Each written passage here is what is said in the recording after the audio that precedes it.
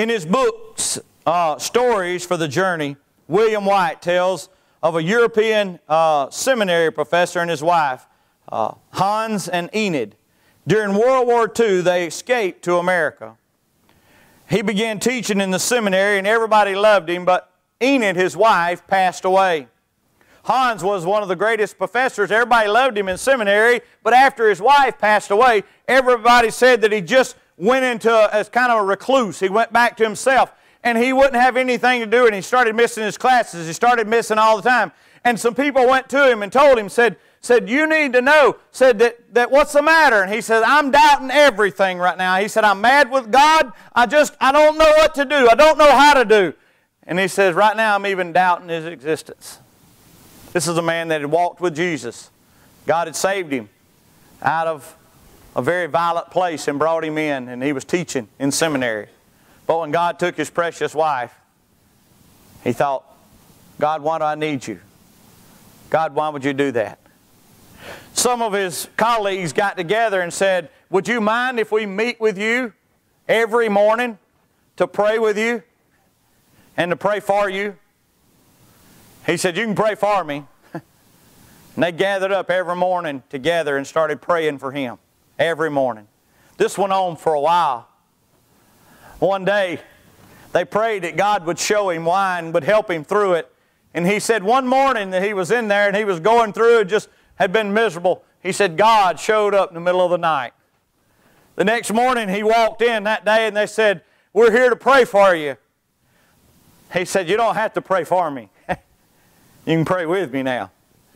He said God showed up in the middle of the night. He said his presence was so real.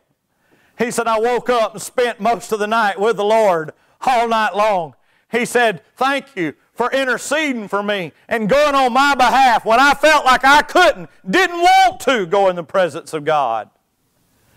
You lifted me up and went in my behalf. That's what intercession prayer is.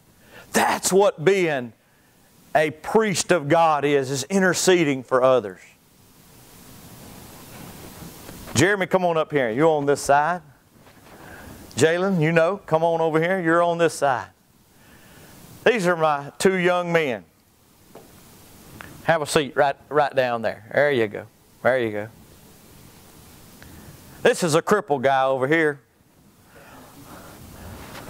Poor thing. He's been crippled for many years. We'll talk about him in a minute. This over here this is my druggie over here. I started to make him a crackhead, but I said, that's unbelievable as much as he weighs. Amen. This would be the heaviest crackhead alive. Amen. But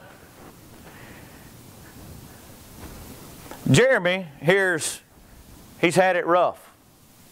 He was raised, we're going to make him raised in a lost home. Jeremy has been all of his life, he's had to make his own way in the streets. He's had to make his own way. He's had to take care of himself, but he got tied up in some things, and he hadn't had much to do with God in his life. We're going to make him just lost. But even though he was lost, he went to work, made a living, got a wife, got a house, got a car. He's living, doing everything, but he can't leave them old drugs alone. He's just hung on to them, and that part of his life is there. And he's heard that God had helped folks, and somebody just told him, said, why don't you just ask God for help? For this illustration, I'm going to be God just a minute. I know that takes a lot more imagination than to imagine him as a crackhead.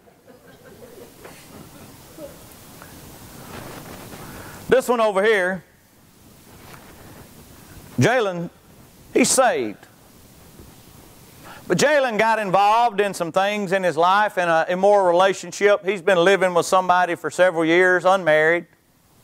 He's been going places he shouldn't go. He's been getting drunk every weekend. He's been doing things he shouldn't do. He's been away from God for a long time. He remembers when he got saved. He remembers coming to know the Lord. But he's been away from God for a long time. A long time. He remembered what it was to be saved. He remembered what it was to walk with God. But he's been away from Him so long that the voice of God has gotten so weak in his life, can't even hear it anymore.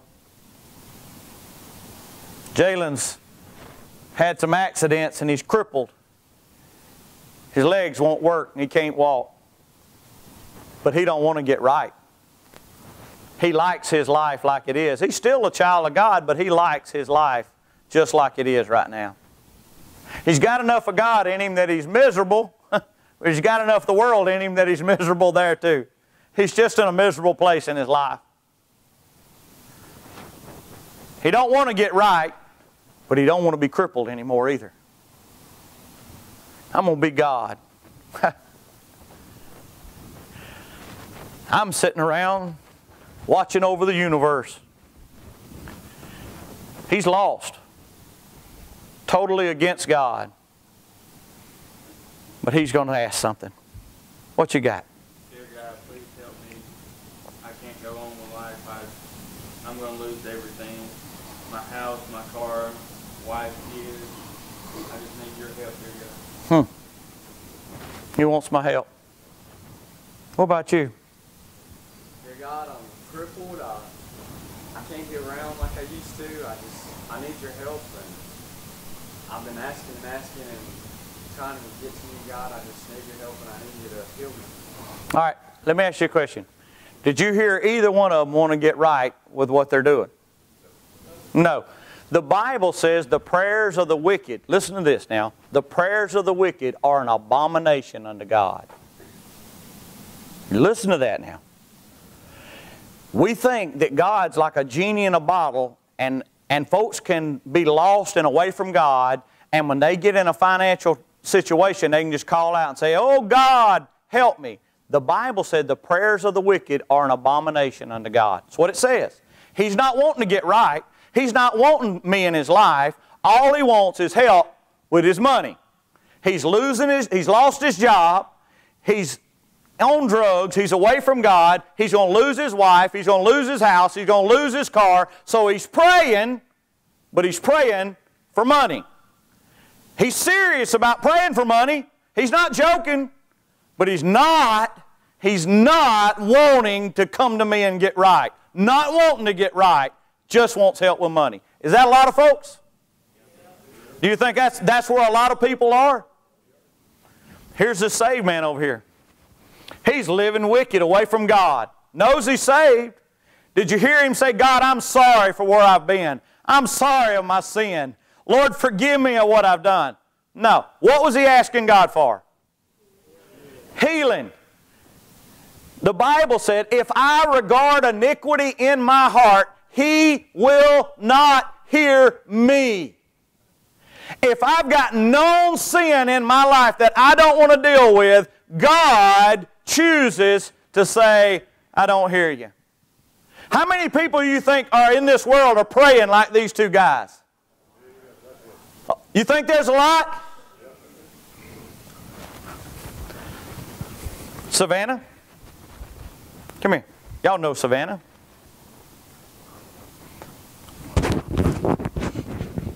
How you doing today? Good. Good. What's going on with you today? Well, I got up this morning and we went to Sisterhood, and then we had class, and... Come up here and sit with me. Come up and sit with me. Oh. And you had class? Yeah? Well, do you love me? Mm-hmm. How much? Big as the sky. Big as the sky. Do you know what? I love you too. Do you know that? Mm-hmm. I made everything for you. I give you a sunrise this morning just for you because I know how much you love sunrises. I made a bird come by. Did you hear that bird sing outside this morning? Mm-hmm. Oh, it was just for you. What can I do for you today, baby? Can you help that man? What do you mean? Him. Him?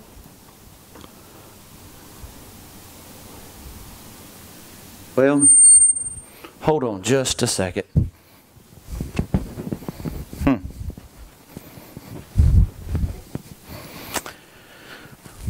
Well,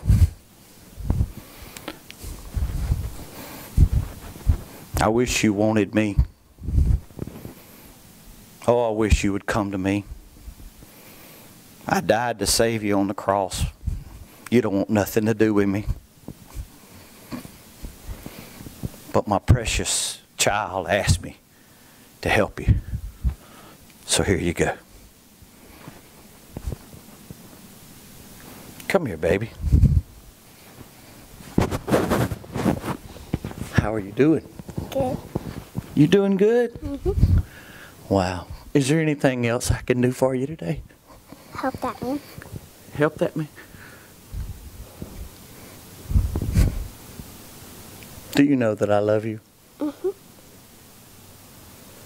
Do you know I love to please you because you love to please me? Mm-hmm. All right. Not because of this man's sin, but because I love her. I wish he would get right. I wish he had come back to me. Maybe he will. But not because he's chosen to get right, but because my precious child that loves me and serves me asked me to. Rise up and walk. He goes back to his life. He goes back to his life. Let me ask you a question. Next time he gets in a problem, he's going to probably do the same thing. I know that. Next time he probably gets in a problem, guess what? He's probably going to do the same thing. I know that. I loved them no matter what they do. They think they can live like they want to and still ask God for their needs. But why did I take care of their needs? Because why? Because my child that loves me asked me to. You listen to me. You, as a child of God, have rights to go to the Father on other people's behalf. Don't take lightly the priesthood of the believer. God would love for them to come, but He won't make people come to Him. He has chosen to limit Himself to those that want to come, but He has access to those that love Him and those that are His child and those that are obedient to Him to spend some time in the very presence of a holy God, and we have the right to intercede for other people on their behalf. You better take it very, very seriously. There is something that you can do. And the devil has made us think that it's all about them. It's not. It's about the Father and us. We have the right to intercede. Wow, what a God we serve.